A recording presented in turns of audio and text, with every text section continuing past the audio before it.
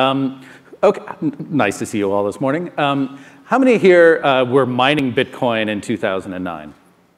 Okay, great. Why aren't you on a beach somewhere? I'm just kidding. No, like most of us, I think this Bitcoin phenomenon has come across with some degree of, we're not quite sure what to make of it, right? Because on one hand, it seems like there's this amazing world of decentralized, distributed applications that are possible with this new technology. And on the other hand, it feels like not only a currency speculation kind of thing, it might also be the actual heat death of the universe if we all have to mine in order to just pay rent, right?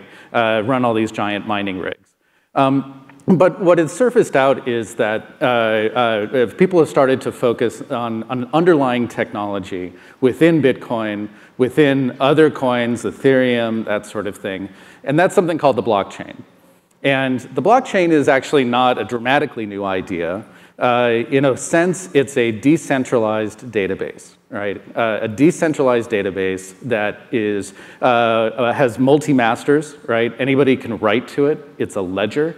And it's resilient to hostile actors. Somebody could try to corrupt the consensus-forming process of what's the next entry to write into the ledger, and the rest of the network would be able to recognize that and stop it. And this decentralized ledger is something that used to be core to thinking about how we might scale up database systems. And then we figured out how to make the central single master kind of model work and scale up to internet scale, and then we forgot about it until Satoshi, until Bitcoin reintroduced this idea by helping us realize these different masters in this database could actually represent different actors, different organizations, different individuals, perhaps even anonymously, right? So Satoshi took this whole series of different ideas, including blockchain and this kind of decentralized database idea, and created a currency out of it. But in doing that, he kind of highlighted the potential to come back to this idea of distributed ledgers as this really interesting technology. Now, what might you also use that for? Well, a distributed ledger that keeps track of, that is essentially the system of record, right? The source of truth in a community of participants. You could use that as a way to build an immediate settlement network for a bank, right? Where 20 banks might be writing into this ledger, such and such traded with such and such, whatever, and then be able to go back and prove that actually all happened in sequence and not be able to refute that certain things happened as well. You could also use it to implement a land title registry database for a government that people might otherwise worry would be corrupt and be tempted to go back and change the entries in the land title registry. By building it as a blockchain, you build it publicly, you build it visibly. So there's been this emerging recognition of the importance of this underlying technology, and plenty of books written about it. You don't need me to proselytize about it. But one of the important things has been this realization that there are other ways to get to a distributed ledger and to the world of smart contracts built on top of that than proof of work. Proof of work is the consensus mechanism used in Bitcoin, in Ethereum, in these other technologies to decide what's the next link in the chain, right? And it basically runs a massive lottery by asking everybody to reverse a SHA-256 signature to figure out who wins the right to write the next block, right? And this is not only incredibly inefficient, it's just not appropriate when you're not dealing with an anonymous network the way that the currencies are. If you're dealing instead with a set of known actors, those 20 banks I talked about, or the government that I mentioned, but with a bunch of auditing agencies and private sector and other nonprofit groups kind of watching, right? All of this can happen in a setting where you can use a simpler consensus mechanism, something more quorum-based, such as the majority of people agree this is the next link in the chain, so let's go forward, right? And it's also, people started to realize, well, is Bitcoin going to be like TCP/IP? right, where there really is only room for one, and eventually people will just switch because it's lowest friction to all use the same low-level networking protocol, so why not use the same low-level payments protocol, right, or the same low-level blockchain protocol? The reality, as we've seen, is that there's not only a need and a role, and this probably won't end, for multiple public chains, such as those coins that you all see and know about. Some of them actually special purpose, like Namecoin, which is a DNS-oriented thing, but room for millions and millions of private chains as well, right? Essentially, anytime you have a group of companies or governments or institutions, whatever, that all want to maintain a common ledger, that's essentially a shared database. And databases don't act like networks, right? That's probably the realization people are moving to. So this all created this sense at the end of last year that there might be a need for something different to where the Bitcoin and Ethereum communities were heading, right? Something else that created a sense for a need for something different was, one thing that we've had in the history of internet technologies and standards has been a separation of concern between three different kinds of organizations. And it doesn't always start this way, but it tends to evolve this way. And those three are the standards bodies, the implementers, and the global policy organizations, right? So take DNS, for example. DNS started very much amongst a small group of developers trying to replace Etsy hosts with something a little bit more decentralized, right? And it evolved to people who wrote the DNS servers, people like Paul Vixie and Dan Bernstein, to the standards set at places like the Internet Engineering Task Force and the policy organizations like ICANN. And it's always been very beneficial, from the, in the web server technology space, for example, to say at Apache, it was useful to be able to push certain debates and certain issues over to the IETF and say either it's already been solved over there, or if you have an issue, take it over there, right?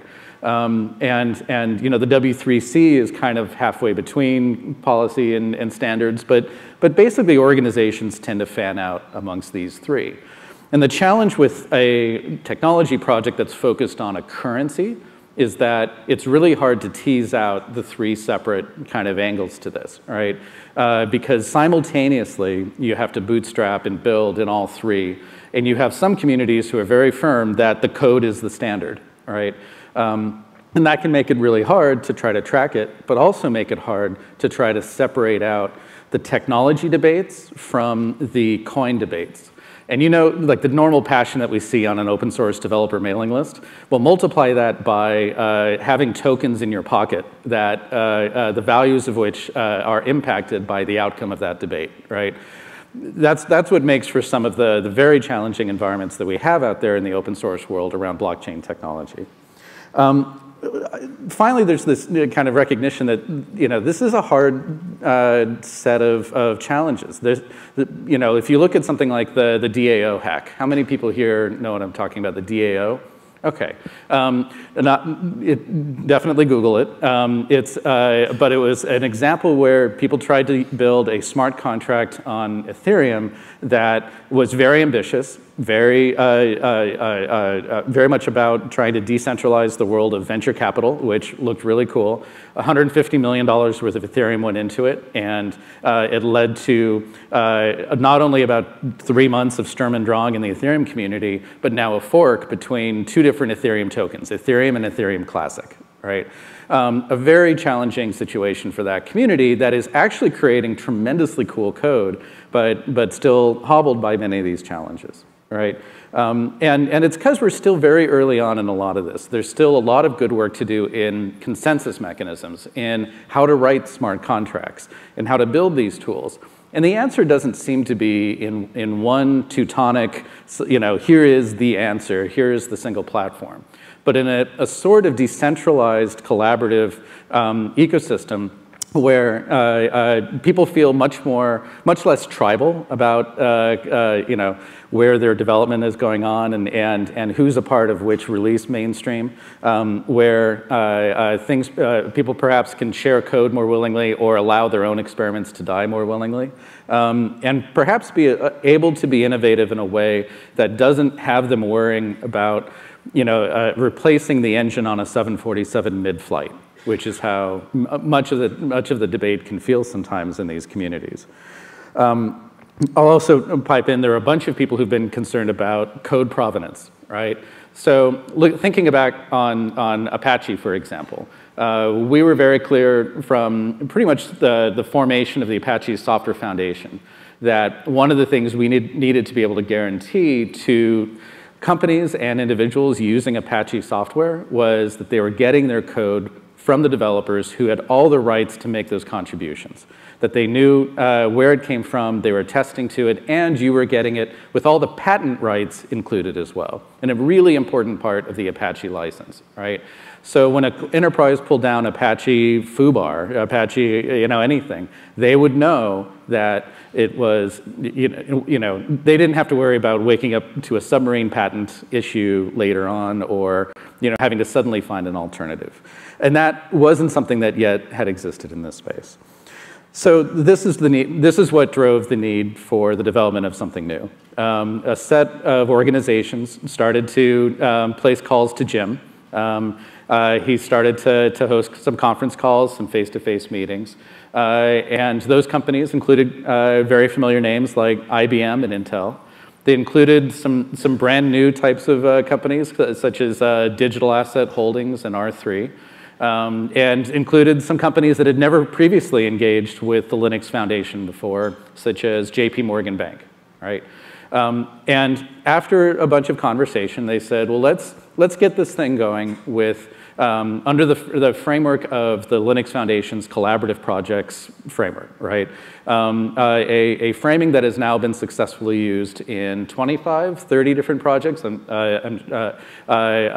It's growing all the time, actually.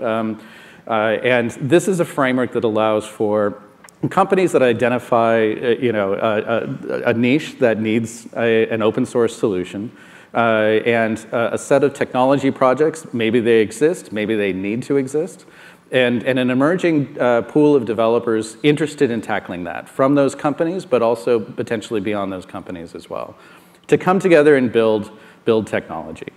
And so Hyperledger was launched in December. The first code release happened in February.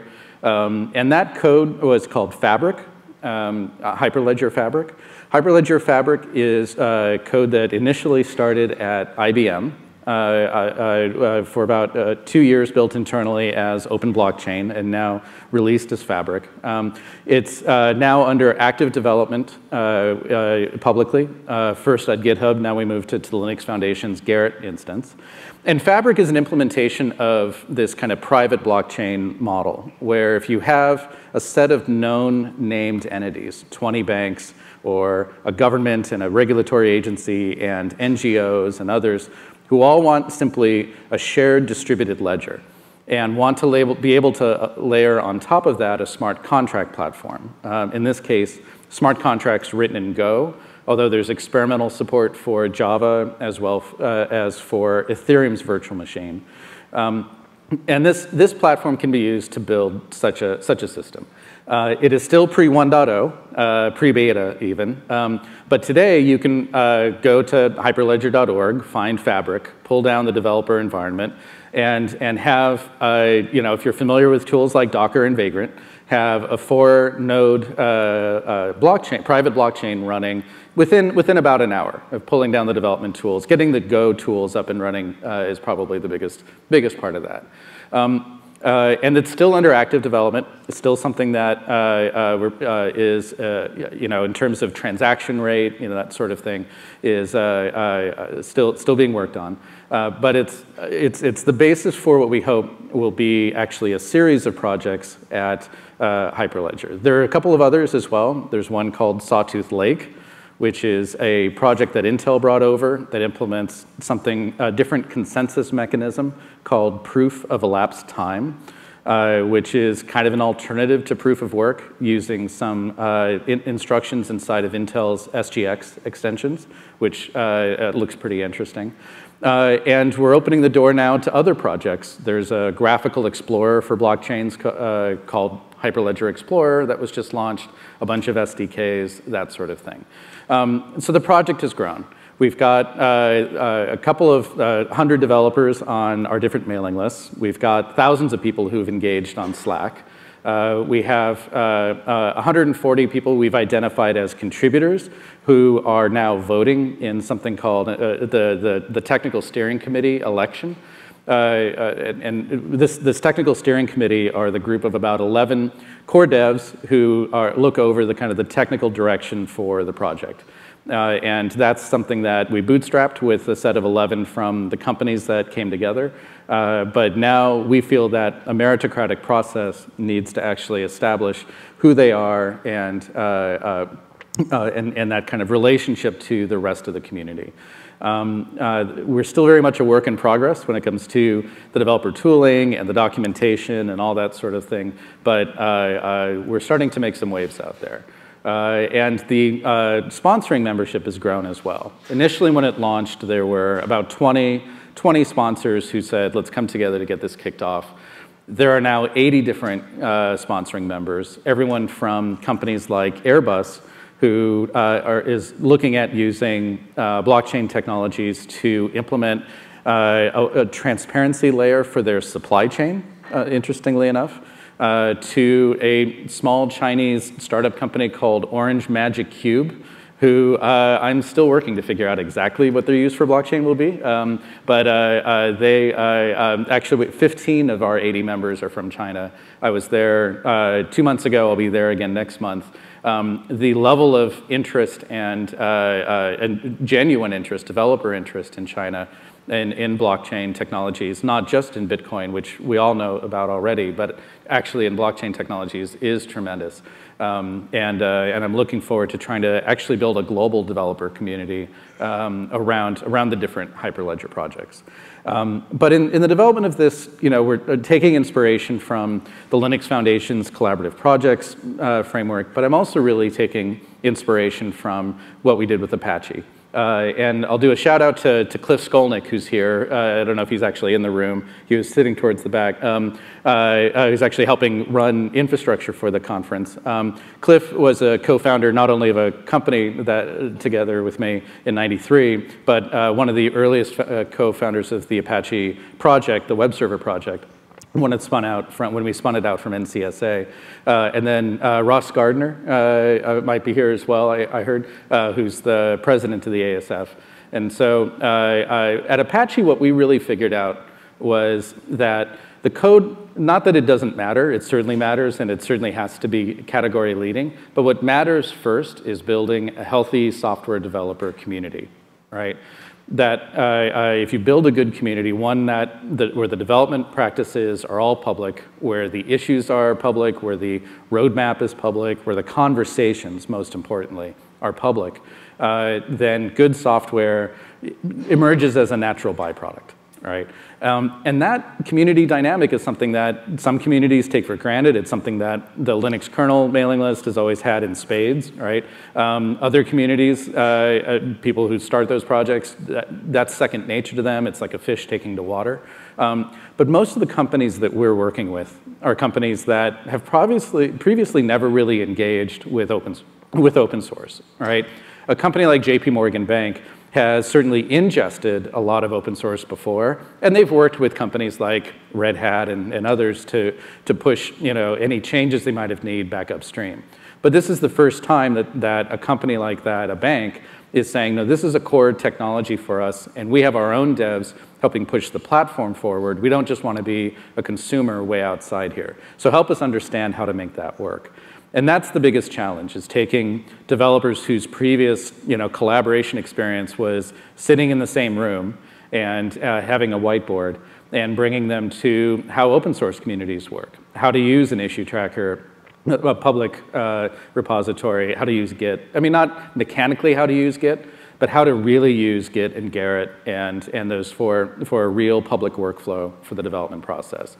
That's the thing that we have to get right. That's our biggest challenge. But I think if we do that, we build scale, where we build not only an awesome fabric, but we build potentially a series of technology projects that become category leading.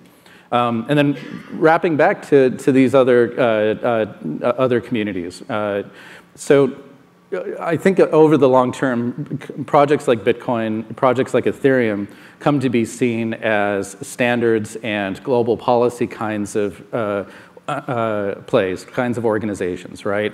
And if you remember that kind of three-way kind of branch, there's no reason why down the road we couldn't see projects at Hyperledger, for example, that implement those standards or that could participate on those networks, right? And those types of projects, would be welcome today to go through our project proposal and incubation process. And so that to me speaks to a future for Hyperledger that's actually pretty broad. So with that, I just wanted to say thanks to the Linux Foundation for hosting this project. Thanks to you all for listening to me. And I'm really jazzed. I hope you guys take a look at the project. Thanks. Come on over here with me for a second. Okay. So I'm the one that I talked you out of a life as an investor. To come back. Thank you, by the way.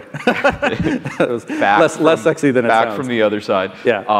But when you and I first started discussing this project, and we've been looking at this blockchain space for a while, one of the things that I think this audience should get a sense as is the dizzying impact of this technology, because it is a somewhat complicated topic, and you described a dizzying array of smart contracts, supply chain management applications, tracking conflict diamonds was something we heard about yesterday. But let's just, to give everyone a sense of the impact here, describe a little bit about just in the financial services industry. The back office today taxes the financial services industry. The back office means you can do a nanosecond high-frequency trade, but it takes you a week to actually get your money. The back office is the week it takes to You're get telling me to make the back office sexy for a room full of developers? The back office. It's an $80 billion impact. Let me try to do it really quick. In 2008, when the home mortgage and real estate kind of market, disaster unfolded, the biggest reason for that panic selling was the fact that you had companies selling tranches of risk in mortgages, which meant that somebody's mortgage might actually be owned by 100 different banks, right? If their mortgage had been sliced and diced by many of the operations. And the problem was, as things started to fall apart, no one could find the paperwork. And when no one can find the paperwork on your house, you can't sell it, or if you can, you have to sell it for pennies on the dollar, right? Like this became a real nuts and bolts, real asset emergency.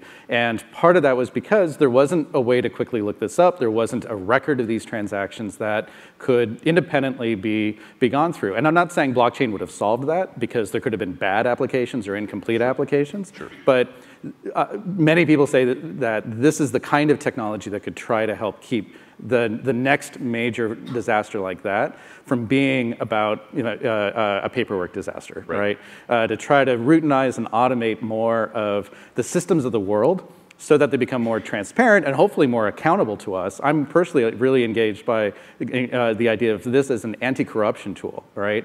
But at the same time, if we can get it as an efficiency tool, as a way to make the systems of the world run better, faster, then it seems like all sides win.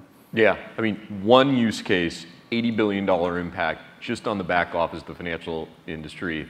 But I remember the way I talked you into this was, let's go change the nature of trust on the internet. And for those of you who aren't familiar with blockchain, really that is an ambition that this project has. This is one of the fastest growing projects I've ever witnessed in terms of developer momentum, in terms of organizations. So if you're not familiar with blockchain or Hyperledger, go check it out. Thanks, Brian, for coming today.